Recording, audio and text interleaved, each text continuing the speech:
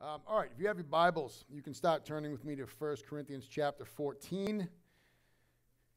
1 Corinthians chapter 14, it's important, just a very important, it's all important. Start talking about a very controversial subject Paul's going to deal with, gifts of the Spirit.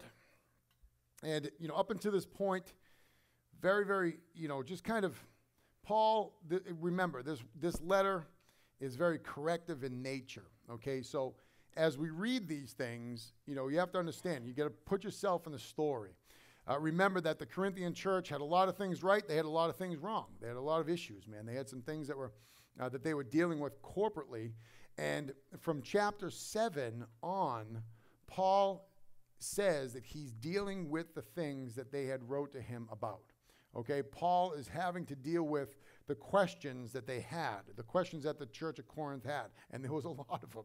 There were some things happening out of order. And from chapter 11, 12, 13, all the way to the end of 14, Paul is having to deal with order in the corporate church, okay, order in how we are to come together and to worship, how we are to come together and edify, how things are supposed to go by way of gifts, and certainly that we remember that we covered how we are supposed to be operating in love. He puts the love chapter kind of in the middle of all of this. 1 Corinthians 13, let everything be done in agape love, right? Everything be done. So it's not ever just about the gifts of the individual, okay? It's about the gifter, all right? It's not about the person who has the abilities, but it's about the one who's given those abilities.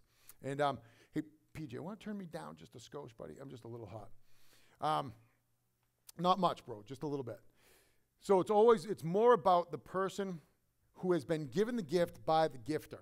You understand? This is why church is important. This is why coming together is important. We want to use the gifts that God has given us.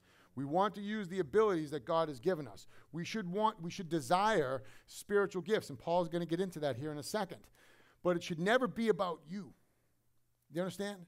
It should never be about you and look at me and look at the spiritual gifts that God has given me. Look at the abilities that God has given me. And by the way, if for whatever chance you come to a church and you're there for a little while, because listen, we're a growing church, right? We're a young church. We're growing in the grace and the knowledge of Jesus Christ. We'll have people from time to time will come in and they will say, well, I'm gifted in this. I have the ability to do this.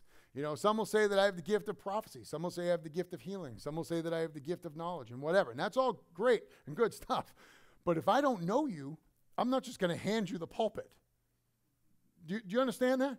So if I don't know you, if we don't know you as a leadership team, it's irresponsible of us to just sit there and go on your word. I don't know what you're going to say.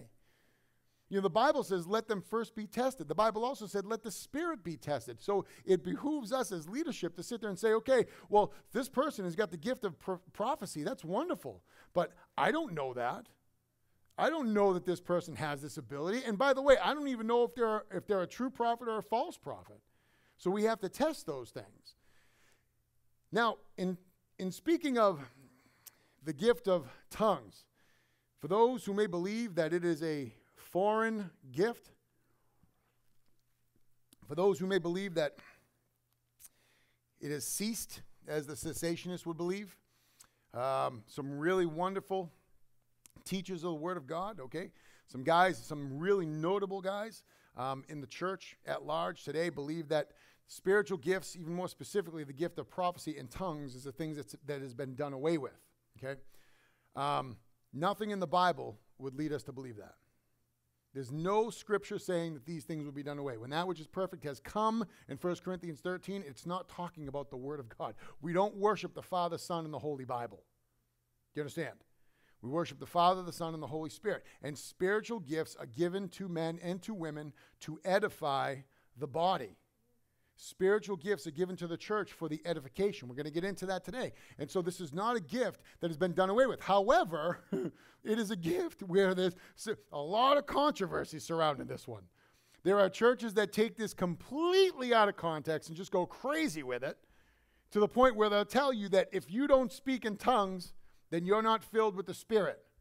They go crazy with it. The proof of the filling or the indwelling of the Holy Spirit is whether or not you have the ability to speak in tongues, and that is false.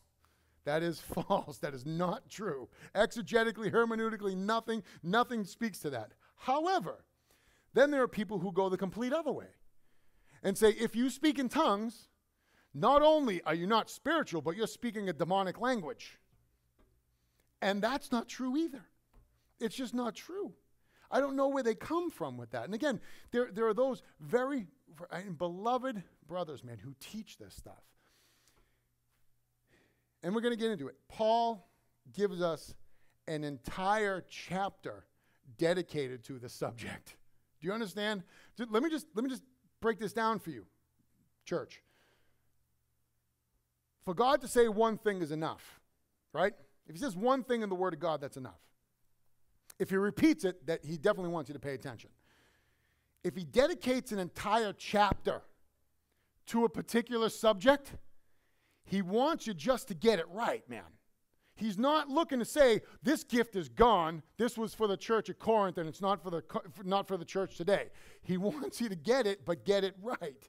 He's going to give us instruction. He's going to break it down for us, word by word and line by line, on how this gift is to operate. Why? Because there's so much division in the church today, just like there was division in the church back at Corinth. People were using this gift out of order. People were getting all worried and all upset that they weren't using this particular gift, or they were standing up in the middle of church while the pastor's trying to preach, and they were using this gift out of order. And Paul says, listen, time out. Concerning the things that you wrote to me in 1 Corinthians 7, this was clearly a problem that they had to write to Paul about. So we're going to get through this. Then we're going to get in through, there's some controversial verses towards the end. We'll clarify some of those things. But what he says here in the first verse is this: pursue love. Pursue love and desire spiritual gifts. But notice how he doesn't say desire love. He says pursue it. Pursue love. If you're going to go after anything, right? If you're really going to go after something, if you want to be effective in the body of Christ, you want to be effective in your ministry, you want to be effective in your life for the cause of Christ, you want to be effective in the life of your wife, your husband, your children, people within your sphere of influence. You want to be effective in your workplace. You want to be effective, he says, pursue love. And just remember this. Remember, everything should be filtered through love. He gave us 1 Corinthians 13. 1 Corinthians 13 is very explicit. Let everything be done in love, right? So what does he say? Pursue love and desire spiritual gifts, but especially that you may prophesy. And the word prophesy, just so we're clear on this, the word prophesy literally means in the Greek foretelling. That's what he's saying. Foretelling. You have the ability to prophesy. You have the ability to speak blessings into someone's life. He's going to define for us what that is. For he who speaks in a tongue does not speak to men, but to God. For no one understands him. However, in the Spirit, he speaks mysteries. Now, real quick, right off the rip. He who speaks in a tongue, going on the Word of God and what it says. He who speaks in a tongue does not speak to men. Okay? You guys are reading the same Bible I am, I hope. For he who speaks in a tongue does not speak to men, but to God. For no one understands him. However, in the Spirit, he speaks mysteries. So that's the first thing we got to see is, number one, whoever's speaking in a tongue is not speaking to the church. It's speaking to God. Whoever's speaking in a tongue, real quick, is not speaking prophetically to the church. They're speaking to God. Okay? But he who prophesies speaks edification and exhortation and comfort to men. Three things we see in verse 3. Anybody who prophesies, anybody who's speaking prophetically over the body of Christ, this is what you're going to see. Edification, exhortation, and comfort. That is how you filter whether or not a prophecy is legit or not. Does it edify? Does it exhort? Does it comfort? Those are the three things. Those are the things you look for. If somebody stood up in this pulpit today and they say, thus saith the Lord, listen, and just so we're clear on this, we're going to get into that. Anybody who says, thus saith the Lord, they're not speaking for the Lord. The Lord has already thus said. Very clear. Anybody who stands up and says, thus saith the Lord, number one, first of all, right off the rip, they're out of order. Number two, if what they have to say is, thus saith the Lord, if we don't turn and repent as a church, everyone in here is going to get the botch. Okay. Anybody who doesn't know what the botch is, that's good. If you know what the botch is, then that's bad. You're going to break out in boils and sores all over your body. I don't know. It's not really comforting to hear that. That's not really encouraging. I mean, that's not really things that I want to hear to edify. And all too oftentimes, that's what we hear and that's what we see. That's what we see sometimes. We see somebody will stand up and say, I got a word for the church. I got a prophetic word for the church. And they'll stand up. And they'll stand up and what they'll say is this. They'll stand up and just really start to denounce the church. And this is a word, this is a prophetic word. Okay, it might be a warning, but that's not a prophetic word, man. Not according to the word of God. In verse 4, he says, he who speaks in a tongue, now note this, again, really simple. This is really simple, and I really do wish. And again, I grew up in a Pentecostal church, okay? I grew up going to a Pentecostal church. And they were, whoop, whoop, really Pentecostal. I mean, I'm talking tambourine shaking, foot stomping, people falling down in the aisles, like, flopping around like fish. Really, really Pentecostal church, right? Really Pentecostal where people would come up and lay hands on you and, you'd be slain in the spirit. No. Okay. That's the church I grew up in. They had this out of order. They were operating out of order. Why? Because when you would go to a church like that, what would you see? You'd see a room full of people speaking in tongues, and we're going to get into it, or prophesying in tongues. What he says here is he who speaks in a tongue edifies who? Note this. Look at it in verse 4. Read it with me so you know that I'm not lying. He who speaks in a tongue edifies who? Himself. I'm going to say it again. He who speaks in a tongue edifies who? Himself. But he who prophesies edifies the church. Really simple. Somebody who prophesies, somebody who speaks words of edification and comfort and exhortation, that edifies the church. That's for corporate worship. For somebody who speaks in a tongue, that is for himself. But we're going to get into this as well. If somebody wants to stand up and speak in a tongue, they have to have that what? Interpreted. Otherwise, it's no good. Otherwise, you're just speaking into the air is what Paul's going to say. Note this. He who speaks in a tongue edifies himself, but he who prophesies edifies the church. And I wish you all spoke with tongues, but even more that you prophesied. For he who prophesies is greater than he who speaks with tongues, unless indeed he interprets, that the church may receive edification. Do you see that? Unless he interprets. If he speaks with a tongue, then you got to interpret it. And by the way, this interpretation, just to clarify, this interpretation doesn't have to come from someone else.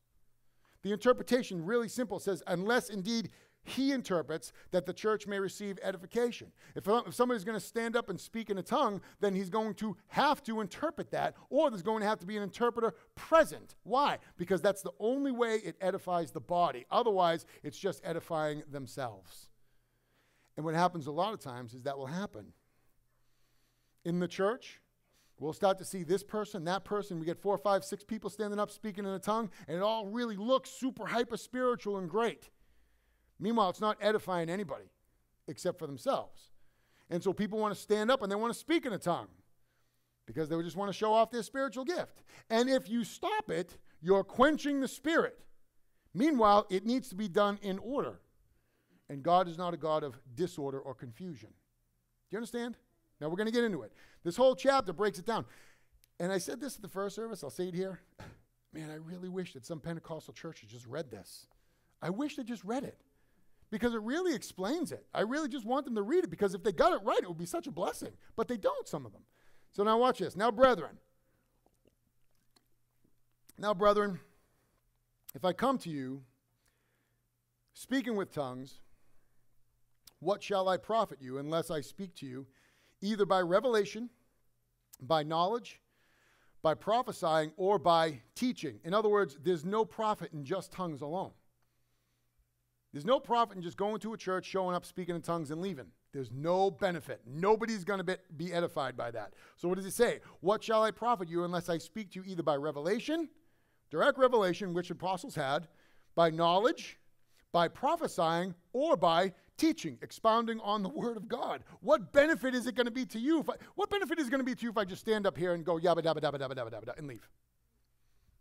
There's not going to be any benefit. And listen, by the way, just so we're clear on this, I'm a Pentecostal dude. I pray in tongues. I know this gift. I'm familiar with it. I pray in tongues. I pray in tongues all the time. But it's not beneficial for me to come up here and pray in tongues and leave. It's not beneficial for you. It would work out for me, great. But it's not beneficial to you. It's not beneficial to the body of Christ. It's not going to do you any good unless I come up and teach, prophesy, preach, edify, comfort, exhort, encourage, challenge. In verse 6 he says this, but now, brethren, if I come to you speaking with tongues, what shall I profit you unless I speak to you either by revelation, by knowledge, by prophesying, or by teaching, even things without life, whether flute or harp, when they make a sound, unless they make a distinction in the sounds, how will it be known what is being piped or played? For if the trumpet makes an uncertain sound, who will prepare for battle? And so really simple, he uses a very good analogy for us. If all of a sudden you have a musical instrument, if anybody here who ever learned how to play the flute, okay, playing the flute is really difficult, right? But you ever put a flute up to somebody's mouth who doesn't know how to play? Whew, it's horrible, horrible. Years ago when I first started, I was a young kid. My parents thought it would be great for me to learn how to play the trumpet, right? So I did. I was living in the city, and I would stand out on my front porch, and I would just play this thing on the front porch. It was better for them for me to irritate the neighbors than my parents, you know? And I would play this trumpet on the front porch of my house. And I didn't know what I was doing. I would just, you know, it was horrible. And that's what he's saying. He says, how do you know? Unless you put together this instrument, unless you play it and you know the notes, you know how to play the instruments, all it's going to sound like is just noise. That's all it's going to sound like is noise. And then he uses the soldiers. He says, listen, you blow a trumpet, soldiers know which trumpet sound means what. They know, according to the blowing of the trumpet, it's supposed to be clear. It's supposed to bring understanding to people. It's supposed to inform the soldier when the trumpet blows. So likewise you, unless you utter by the tongue words easy to understand, how will it be known what is spoken? For you will be speaking into the air. You're speaking literally to no one, unless you're speaking for edification. You'll be speaking into the air. And he gives us another example. There are, it may be, so many kinds of languages. There are so many kinds of languages in the world, and none of them is without significance. Therefore, if I do not know the meaning of the language, I shall be a foreigner to him who speaks, and he who speaks will be a foreigner to me. Tongues is a foreign language. Do you understand? Tongues is a foreign language. It's a spiritual language, and it's not gone by the wayside. It's not. It's a spiritual language. It's to be understood spiritually, which means when you see someone speaking in a tongue and someone else with no interpretation and somebody else in the church amens that, they don't know what they're talking about. Do you understand? You can all say amen. Amen, because I'm talking in a language that you understand, right? When you see somebody speak in a tongue and somebody else just stands up and goes, amen, what are you amening? You have no clue what that person just said. No idea. Well, my spirit knows. No, it doesn't. The spirit only knows what you speak in a tongue. Not your brain. Not your mind. You're not edified at all by what that person just spoke in a tongue unless it's been interpreted. And so he uses the analogy of other languages. Listen, have you ever tried talking to somebody who speaks another language?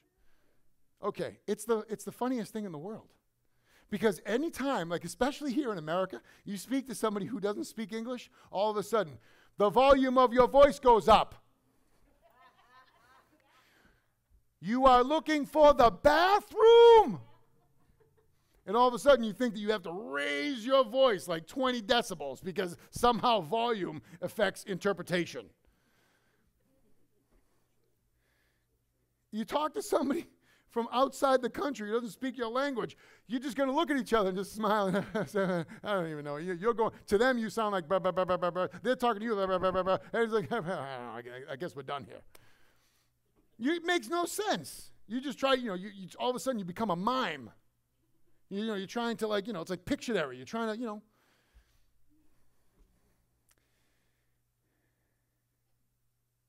He says, if you speak in a tongue, nobody's going to understand you.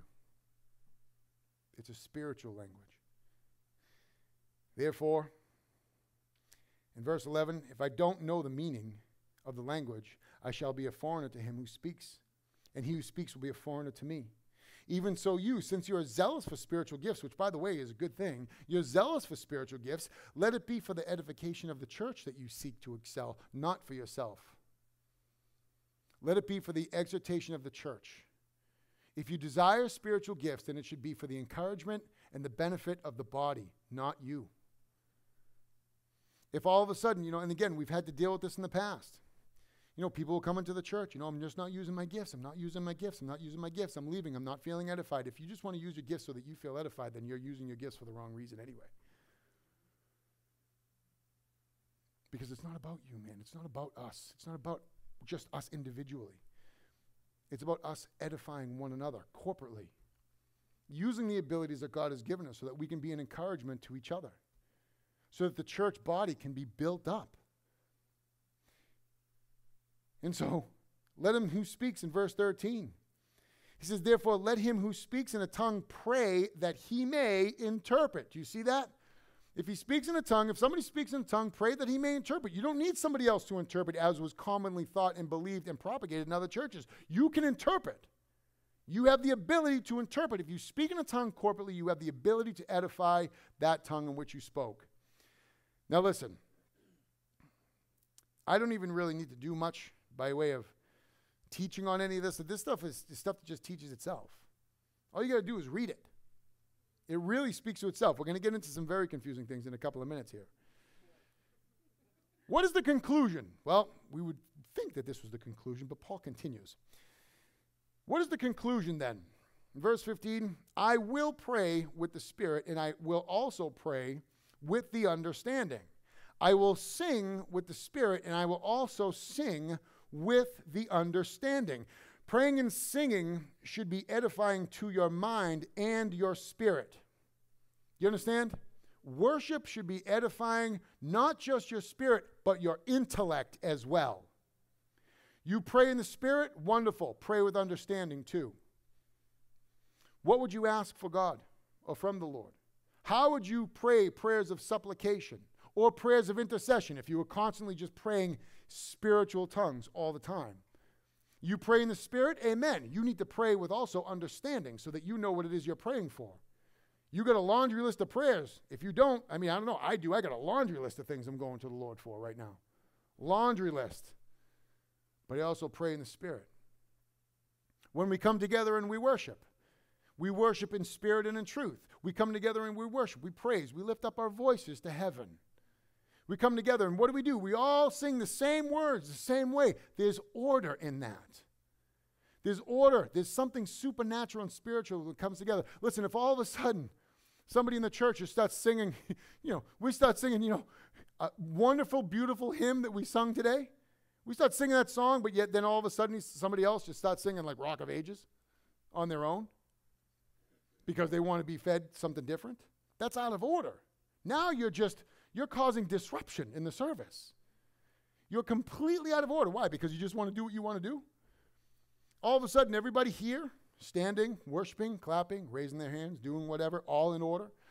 All of a sudden, somebody just takes out a tambourine from their purse and starts playing it. Everybody turns around and looks. That's out of order.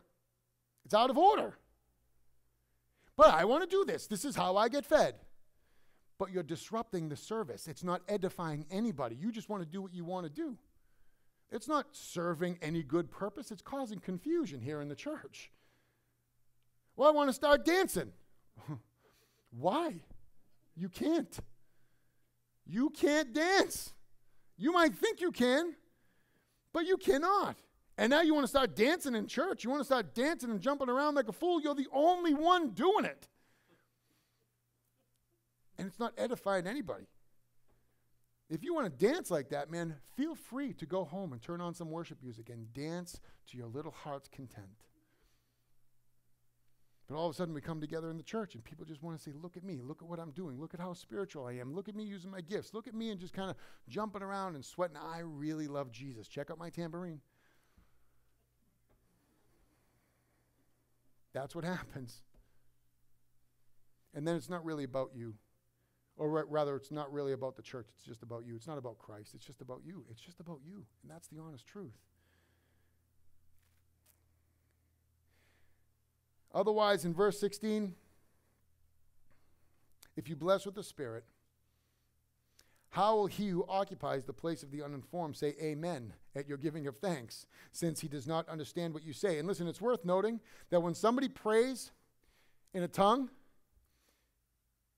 the thus saith the Lord kind of prayers don't line up with Scripture. Because you remember in Acts chapter 2, when the Holy Spirit came, empowered those who were in the upper room, fell like cloven tongues of fire, as it were. They started lifting up their voices to heaven. They started doing what? Praising God. That's what tongues does. It praises the Lord. And so what did all of those other people that were from different nations, different tongues, they heard all of those folks, the 120 in the upper room, praising God in their native language. But what were they doing? Were they prophesying, thus saith the Lord? Nope. They were praising the Lord. That's what tongues does. It praises the Lord. And if you hear someone praying in a tongue, verse 16 just explains perfectly what I just said. If you hear somebody praying in a tongue, and all of a sudden you hear, and there's no interpretation, you have no idea what this person just spoke, and you hear somebody else stand up and say, amen, brother, or amen, sister, I don't know what you're amening. Really simple. Otherwise, if you bless in the Spirit, how will he who occupies the place of the uninformed say amen at your giving of thanks, since he does not understand what you say? I don't know how simple it can get. It can't get any easier. If somebody stands up and says amen, they're not amening anything. They don't have no clue what you're saying. Doesn't make any sense. For you indeed give thanks well, but the other is not edified. You give thanks with your spirit, but that's fine. You give thanks, and that's cool. You pray in the tongue, you pray in the Spirit, that's fine. You give thanks with your spirit, and that's cool. But no one else is going to be edified from that. I thank my God. Look at this in verse 18. I thank my God that I speak with tongues more than you all. Now watch this. If it was something that was so important, at this point, Paul would say, if you want to be like me, you got to pray in tongue all the time. If you want to be effective in ministry, you need to pray in the Spirit all the time. This would be the point that he would say that. But you know what he says? Yet, in the church, I would rather speak 5 words with my understanding that I may teach others also than 10,000 words in a tongue. It's pretty simple. Pretty simple. Because that's what happens. That's what we sound like. That's what we'll sound like. It's pretty simple. I would rather you speak 5 words in a known tongue, because that edifies everybody, than 10,000 words in an unknown tongue, because that doesn't edify anybody but you. The benefit, corporately speaking to the church, the benefit is for everybody to come together and be edified at the same time. As we come together as the ecclesia, the called out ones, the better thing is for everyone to be edified at the same time, where no one's showing off. No one's making themselves look spiritual or hyper-spiritual. No one's trying to, make anybody else think that there's something that they're not. No one's using the body of Christ as a stage to play off their spiritual gifts, to get some pats on the back. Or to get some people to come up to you after church and say, wow, that was really supernatural, man. You're really in touch with the Spirit. Because that's what happens a lot of times. People just show off. And very similar in prayers. And sometimes when we pray corporately, every so often, I mean, you guys have been around me long enough. You guys know that I'm not all that eloquent. I just kind of speak the word of God and use the gifts he's given me. If I started to pray and I started to speak like Yoda, you would think that there was something wrong with me. Because that's not how I talk. If I started to speak in old King James English when I started to pray corporately, you would think, coming from me, that would be hilarious, first of all. And you would think that I was out of my mind. Like, all of a sudden, is he okay? Does he need a drink of water? Is he all right? Because that's not how we talk. And all too often times, all of a sudden, somebody will start to pray corporately or pray in a circle. And all of a sudden, you just change everything. You change everything, the way you say it, your pronunciation, your enunciation, how you put words together. All of a sudden, people start praying like Yoda. And it doesn't make any sense. That's just not legit. That's just showing off. That's just not. I'm sorry. But what you're really just trying to do is you're just trying to, I don't know, show off your eloquence, or just, you want to put some words together. You want to be like the human thesaurus. That's cool. Whatever. But really, why are you doing that? Because that's not how you talk to people. You think you're fooling God by talking that way? You're not. You're not fooling the Lord. He knows you. This is not how you speak normally. It's not how you write normally. You got to get real. Just get real. And the reality is, as we look to this is really the motive of Paul's heart. He just wants people to be legit. Just get real when you're praying. Don't show off. You don't got to start flopping around like a fish to show yourself as spiritual. Just pray. Tongues is not something that can be taught either. You go to some churches, they say, well, we're going to teach you how to pray in tongues. And they say, okay, and listen, I've been through some of these classes. It's really kind of creepy. All right, here's what we're going to do. Everybody, just kind of loosen your tongue. And then just go, and that's what that's what they try to do. And then all of a sudden they're like, okay, Mama say, Mama sa, Mama tu sa. Mama say, Mama sa, Mama tu sa. Right? Or they just start teaching like, how, okay, now what you got to do is you just kind of, all right, now breathe a little bit. Breathe. Look at, you're laughing because it's nonsense. That is the proper response. Nonsense. If it's going to happen as a gift. It's going to happen as a gift. And God is going to bestow this gift upon you as a spiritual gift to edify the church. But before it edifies the church, it will always edify the individual first. If it's going to happen, you'll know. How will you know? When you're home praying by yourself. And all of a sudden, you're just overwhelmed with the Spirit. And the Spirit gives you a little bit of faith to start speaking in a tongue. And you don't got to practice. He gives it to you. It's a gift. Just like your salvation. You don't got to earn it. He just gives it to you. Here you go. Free gift. All right. As we move on, some interpretive challenges. Here we go. Verse 20. Brethren, do not be children in understanding. However, in malice, be babes. But in understanding, be mature. Okay, so he's kind of trying to get them to snap out of it.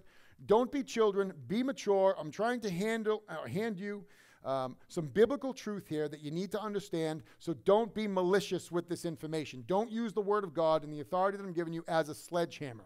Be mature. Handle this rightly. When I give you this information, you want to take this, you want to deliver it to the church, make sure that you're handling this with the proper maturity and spiritual maturity that God has given you. In the law, it is written, men with other tongues, or men of other tongues, and other lips I will speak to this people. And yet for all that they will not hear me, says the Lord.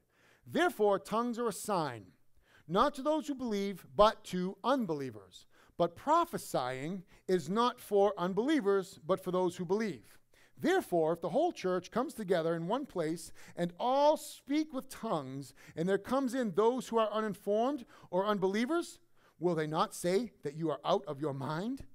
But if all prophesy, and an unbeliever or an uninformed person comes in, he is convinced by all, he is convicted by all. Now, at first glance, you read that, it sounds a little contradictory.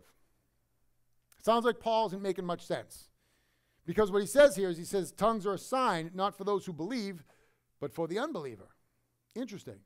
Because he just got done saying that you can't do it unless you're a believer, and when you do it, you got to edify yourself. And if you do it in the church, it has to be interpreted. So it's got to be done right. So what are you saying, Paul? He gives us the interpretation in verse 21. In the law it's written, with men of other tongues and other lips I will speak to this people. And yet for all that they will not hear me, says the Lord.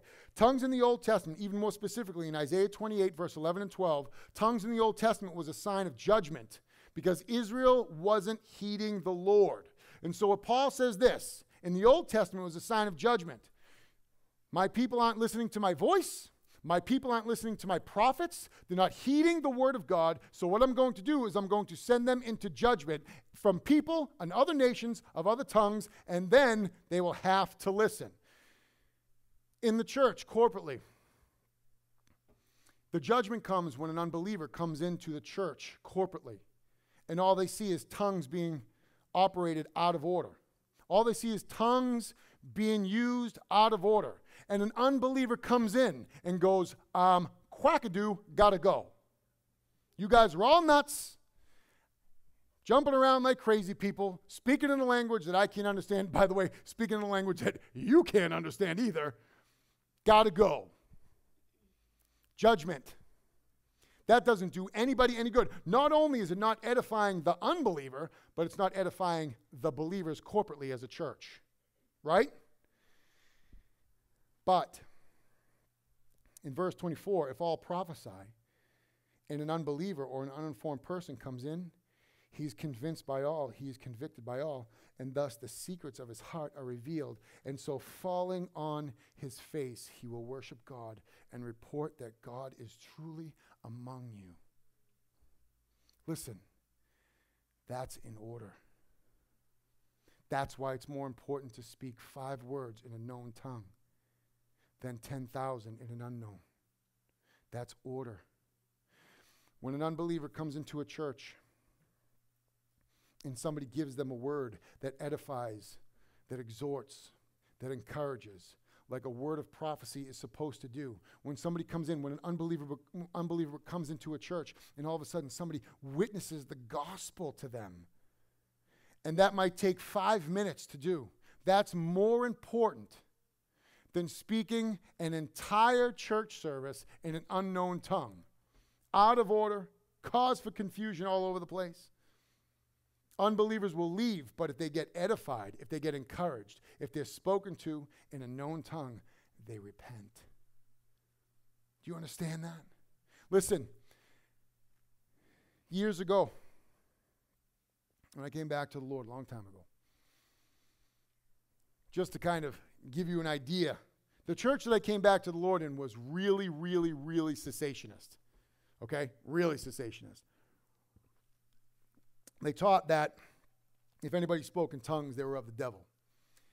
If anybody prophesied, the gift of prophecy was no longer in use. However, I'll say this to you. Years ago, I went to this church. I was out of my mind, crazy lunatic. And I went into this church, and I wound up going there because my folks were going there, and it was filled with a bunch of ex-bikers and Hells Angels and guys that I just kind of dug, right? I went into this place, and the pastor there was an ultra-cessationist. And he stood up at the pulpit one day, and he had a bunch of notes in front of him. And he closed his book, and he stepped out from the pulpit. And he just looked out at the crowd, and he goes, man, he goes, I don't know who this is for. He goes, I don't know if this is for anybody here. He goes, but the Lord just gave me something, and I want to give it to you. He says, I just want to let you know that Jesus loves you. I just want you to know that Jesus loves you. And it was so simple that even to this day, I can't even talk about it without getting emotional. It was so simple. Jesus loves you, and he forgives you. And he went on and on and on about the love and the grace of Christ and the mercy of Jesus. He just went on. He stepped outside the pulpit. And then he went further and says, you know something? He goes, I don't know if you're here, if this is even for anybody here again. He goes, but I just want to let you know Jesus loves you, and you need to stop running from God. Stop running. You've been running your entire life. He goes, you've been running like Jonah. And I'm just sitting there. Listen, I literally have listen, I'm not kidding you. I got probably about $500 of crystal meth stuck up my nose. It's a real story. I was leaving church that night to go shoot myself. True story. And he says, you've been running your whole life like Jonah. And I'm sitting there now. I'm like, he's got my attention. I'm dying. I'm literally just sweating. I can't even believe it. Tears rolling down my face. I'm just looking around. Nobody even knows my name. I don't even know who this guy is. And he was somebody who didn't believe in the gift of prophecy. Do you understand that? This was a pastor who didn't believe in the gifts of prophecy because that's a gift that's not around anymore. Meanwhile, he was prophesying to me right then. A pagan. Unbeliever, lost in my sins, dead in my trespasses and sins. And he just used by God and said, Jesus loves you, and stop running. And it saved my life. Saved my life. Literally, I wouldn't even be here today if that one guy wasn't sensitive to the Holy Spirit using him, even if he didn't believe it.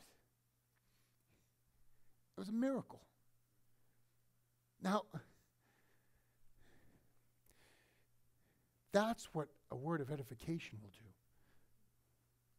There was no tongue speaking in that church. That I can guarantee you. And so people will come into this church and say, why don't we see that happening here? Why don't we see tongues? Why don't we see the gifts of the Spirit being operated here? And I say, because you're looking for the wrong thing. You should be looking for the fruit of the Spirit, not just the gifts. You should be looking for love, joy, peace, patience, kindness, goodness, gentleness, meekness, self-control, order. That's what we look for. Because there's more benefit to that than just speaking in tongues. Which is why we'll do it. We'll preach and edify on Sunday. We'll make ways and times for people to use their gifts and to speak in a tongue if they want to. We'll use worship times to do that, but it will not be on Sunday morning. Because it's more important for us to speak words of edification in language that that everybody here can understand. Everyone. Because somebody might fall on their face and worship God and report that God is truly among you. And that's a good report. Now, I wish I could end there, but I can't. All right. How is it, brethren, whenever you come together, each of you has a psalm, has a teaching, has a tongue, has a revelation, has an interpretation? Let all things be done for edification. If anyone speaks in a tongue, let there be 2 or at the most 3, each in turn, and let one interpret. You see that? Anytime you go to a church where everybody's just kind of doing what they want and they're doing this as a spectacle, you're out of order. He says 2 at the most 3, and not at the same time. You got to be done in order. It's got to be each in turn, and let one interpret. But if there is no interpreter, let him keep silent in the church, and let him speak to himself and to God. Now listen, really simple. I just want to say this. God gives us some latitude to make mistakes. You get that? He gives you, personally, plenty of latitude to make mistakes throughout your day-to-day life. Lots of room for grace. If this would have happened in the church, somebody stands up and says, we're in the middle of a worship service, and I stand up there and say, listen, I just want to, open it up for prayer, corporate prayer. If somebody has a word, if somebody wants to pray or preach in a tongue, I want to let that be known right here and right now. And somebody stands up and speaks in a tongue, and they sit down, and nobody interprets, no problem. You know how we handle that? Really easy. Not to get anybody kind of nervous and upset. Really easy. All you do is just say, listen, brother or sister, I think that might just be for you. It's cool. But I think that word was probably just for you and you alone. And move on. Really simple. Not to get anybody distracted or get anybody up in arms, just really simple. And then you move on, go back to worship. Not to get everybody worried about, oh my goodness, were they out of order? Oh my goodness, they really weren't sensing the Spirit. People make mistakes all the time. You make mistakes, I make mistakes, so what? God's going to give us some latitude to make mistakes as a body too.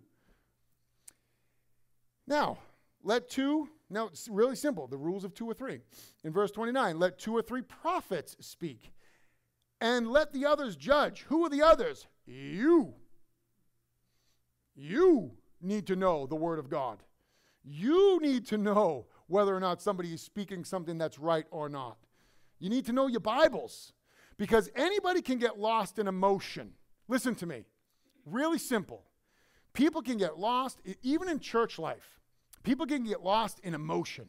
People can get lost in the hubbub. People can get lost in kind of the emotion of it all and the tears. And all of a sudden, pastor starts taking his jacket off and swinging it around.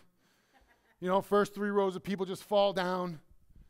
People can get really caught up in the emotion of what they see or the emotion of what they heard. And unfortunately, we have a lot of churches now that are just purely led by emotion. We have a lot of churches now that are just led by how we feel and not what the Bible says. Led by how it feels. How is what he's saying make me feel? Not what does the Bible actually say. So if somebody stands up and they have a word of prophecy and it makes you feel really good, that doesn't always mean that it's from God. Understand that. Somebody stands up and what they say makes you feel really good, that doesn't always mean that it's from heaven. You got to judge if what that person is saying is biblical. Because he says this, now watch this. But if anything is revealed to another who sits by, let them first keep silent. For you can all prophesy one by one, that all may learn and all may be encouraged. And the spirits of the prophets are subject to the prophets. For God is not the author of confusion, but of peace, as in all the churches of the saints. Really quick, you know what he's saying there? Simple. Anybody who stands up, listen, we've all seen this happen. If you guys have been walking around with Christianity in the world of Christendom for any amount of time, we've probably all gone to a church service or two where maybe the pastor is speaking, or maybe somebody else is speaking, and all of a sudden, just out of nowhere, you get this just thus saith the Lord, and somebody just starts talking or rambling on in the back, right? And so somebody will go up to him and be like, what in the world were you doing? Oh, I'm really sorry. The Holy Spirit just came upon me, and I was just filled with the Spirit, and I just couldn't hold it in anymore. And they go to the prophet Jeremiah, where, the word of God was burning inside me. I just couldn't believe it. It just kind of came out of me, and Holy Spirit just took me over. Nope, he didn't. Not according to the word of God, he didn't. Because the spirit of the prophet is subject to who? The prophet. So that means that God just doesn't come in and take over your body. He doesn't come in and just kind of step right in and just and then you can just stand and say, thus saith the Lord. That's not how it works. Not at all how it works. If you do that, you're out of order. Out of order. But here's the thing. if somebody stands up and they're given a word of prophecy, it might not be great news, but if it's the word of God, it should bring peace. Do you understand? I don't like every single thing that the Bible says sometimes. But you know why I have peace with it? Because it's the word of God. That brings peace. Truth brings peace. Love rejoices, 1 Corinthians 13, in the truth. That's why he's not the author of confusion, but of peace, as in all the churches of the saints. All right, you ready? Ladies, here we go. This is when you can leave and get all mad at me. Now, I'm gonna interpret this for you, so don't get all crazy on me yet. Let your women keep silent in the churches. All right, I'll see you guys next week. No, I'm just kidding. Let your women keep silent in the churches, for they are not permitted to speak, but they are to be submissive, as the law also says. And if they want to learn something, let them ask their own husbands at home, for it is shameful for a woman to speak in the church. Now, in verse 35, that word speak in the church is laleo. That literally means it's shameful for a woman to argue, to chatter, to quarrel, or to question. Really simple. Not just speak. Okay? There are some churches who take this literally. But let me just explain to you what's going on here, okay? Because you interpret Scripture three ways. Literally, historically, grammatically, right? Here's what was going on. They were going to church, the Corinthian church, coming together on the Lord's Day on a Sunday. They'd file into church, and they set up church like they set up the synagogues. Synagogues had guys on one side, girls on the other, okay? They would come in, they would sit down, lots of couples, married folks, husbands would go over here, wives would go over here. And here's what's happening. Pastor would stand up, they'd do a little bit of worship, pastor would stand up getting ready to preach, and then what happens? Well, what happens a lot of times when guys and gals get together, but in separate groups. Men will sit down, shoulder to shoulder, won't say two words to each other, because we don't need to say a lot. We just sit down and say, what's happening? Hey, good to see you. All right, Billy, Bobby, Joe? Yep, praise God. Good. All right, let's see what the pastor's going to say. That's it. No handshakes, no nothing, right? Ladies get together. What happens? Oh, my goodness, Jill, how you doing? Good to see you. Oh, it's good to see you, too. Hey, how's Bobby? Oh, he's doing great. He's going to the Coliseum, going to fight some lions and tigers. Oh, wow, how's Bobby doing? He's wonderful, going to the Praetorian Guard. Just got back from Rome. Everything's going really great. It's just start chit-chatting, just start talking, right? And then their husbands are on the other side. Their husbands are on the other side of the church, and they're just like, oh, yeah, by the way, that recipe that you gave me was wonderful. I really liked it. My husband loved it. You know, and they just start talking. They just start chit-chatting and talking like women do. I'm not talking out of school. This is known. Everybody knows this. You just start chit-chatting and talking, and they start turning and facing each other and just da-da-da-da-da-da-da-da. That's what happens, right? So then all of a sudden the pastor starts to talk, starts to preach, and all of a sudden one of the ladies says, excuse me, Pastor, can you explain that again? And Billy, the husband, is over there going, oh, no, just sit down, no, I'll talk to you later, you know? No, I want to talk to him now. Tell me what that means. She's coming out from underneath her head. She's coming out from underneath her covering. She's speaking out of order in the church. 1 Corinthians 11 tells us simple. Women can pray, can prophesy, can do all of that stuff. Nothing wrong with it. But it's got to be done in order. Married women should be doing that under the covering of a husband. Single ladies need to be doing that under the covering of a church. And it should be done in order. It's really simple. It doesn't forbid it. Just as if it's going to be done, it's going to be done in order. And they just can't be shameful or chattering or arguing with the pastor from where they're sitting. I don't agree with that. Come on, Joe, we got to go. Billy's got a baseball game, got to beat it. He just says no. So he's not telling women to be quiet all the time. If you got questions, ask your husband or bring your husband up, or make sure that whatever it is you're doing it in the order that God has put forth in the Word of God. He's not forbidding women to go to church or just be silent. You know, like, again, in our culture, we immediately assume that any churches that stand on the Word of God, all of a sudden, you know, we just immediately assume that, you know, the church or anybody that really believes in the Word of God, they just want to put their foot on the throat of women. Not at all. And let me just say this to you. There is no greater liberator of women than Jesus Christ. No greater liberator. None. In fact, I would say that most of what calls itself the feminist movement cuts the legs out from underneath women, to be honest with you. It shames women into being more like men.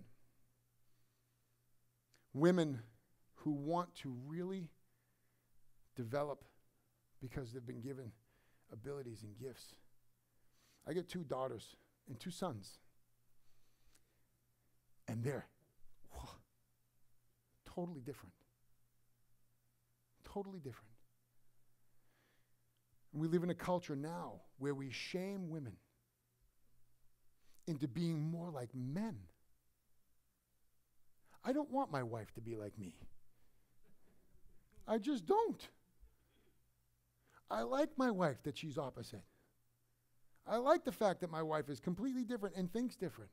And she adds something. She's a benefit to my life. And we live in a world today that refuses to bless women and tells women that in order to be successful, you need to be like men. And men, you need to be like women. You need to get in touch with your sensitive side and your feminine side. No, I don't. I don't have one. And I don't want women to get in touch with their masculine side. Neither does God. He's made us different for a reason. But in no way, shape, or form is this word saying that women are not valued.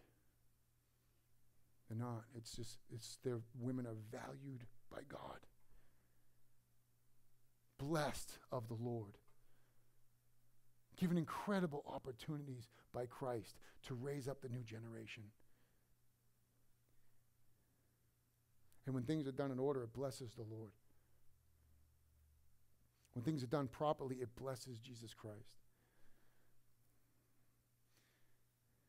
And in no way, shape, or form does the Word of God promote stifling women, making sure women know their place, so to speak. That's just idiocy. But He wants you to be used the way that He made you, and to be a blessing to Christ and to kingdom the way He made you. And He got order in the church. And in terms of what the Bible says about roles of men and women in the body of Christ, it simply has nothing to do with aptitude or ability or competency. It has nothing to do with any of those things. In fact, oftentimes, women can be more apt and more able and more competent than men in many, many, many areas. However, when it comes to the church, He just puts in order. Christ is the head of the church. Christ is the head of the man. Man is the head of the woman, and it's only because He said so. It's got nothing to do with ability or aptitude or competency. Nothing to do with that at all when we come together as a church and as a fellowship. It's just order, man. Just order. This is the role. And I just want to say this to you because you know what Paul's going to say? Look at this in verse 36. Or did the word of God come originally from you? Or was it you only that it reached? If anyone thinks himself to be a prophet or spiritual, let him acknowledge the things which I write to you are the commandments of the Lord. But if anyone is ignorant, let them be ignorant. Listen, you know what Paul says real quick? He says, the word of God is the word of God, and you can fight against it all you want, but it is the authority in our lives. And the word of God has the right to tell us what to do. Please know that. The Word of God has the authority in our lives to tell us how to live and how to operate, even more specifically in the body of Christ. And so what Paul says is this. He goes, if you don't want to believe me, that's cool. If you're choosing to be ignorant, that's fine too.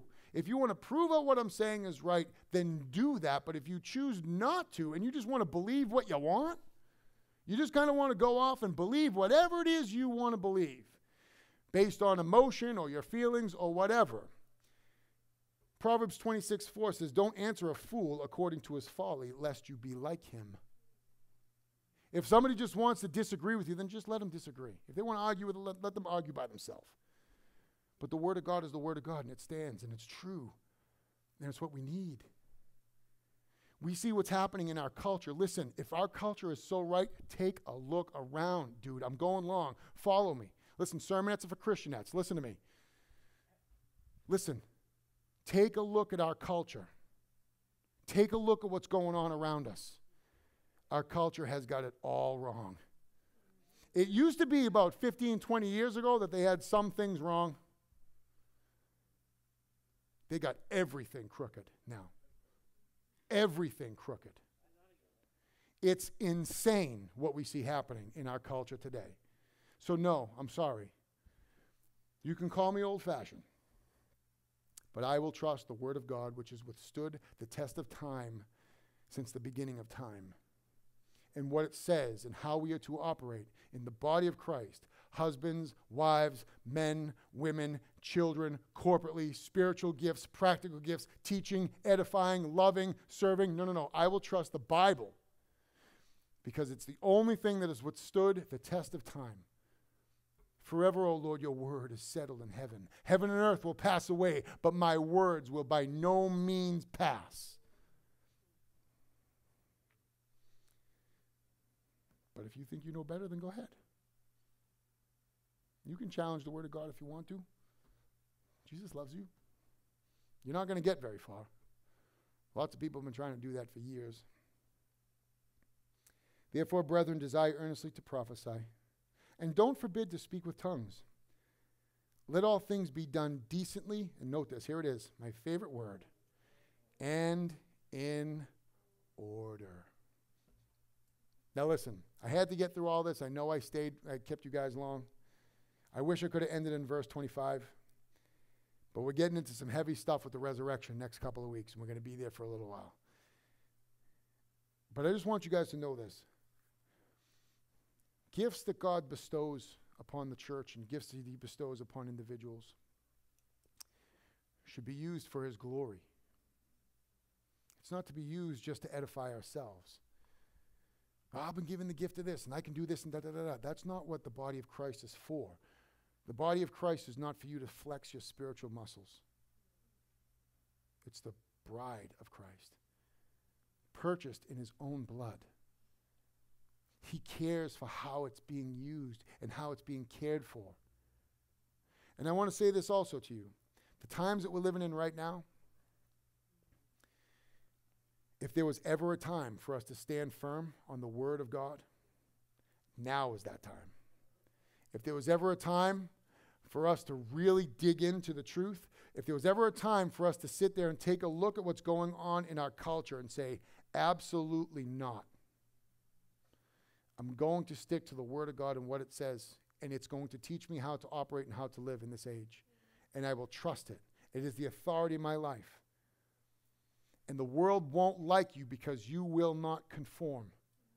You will not say what's going on in the world is okay. You won't. I won't. And because of that, the world is going to hate you. But be of good cheer. It only hates you because it hated him first. Let's stand, let's pray. Heavenly Father, we love you. Praise you. I thank you, Lord, for this morning. Lord, I thank you that you minister to our hearts. Lord, I thank you that you're just so good.